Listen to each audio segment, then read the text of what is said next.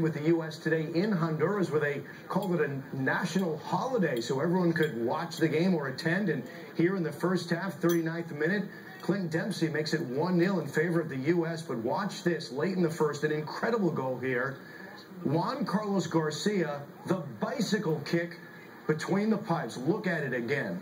Incredible feat as he goes heel overhead and knocks it into the goal to tie the game with one piece.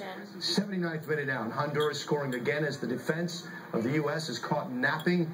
Jerry Bengtson scores into the empty net, and that's that.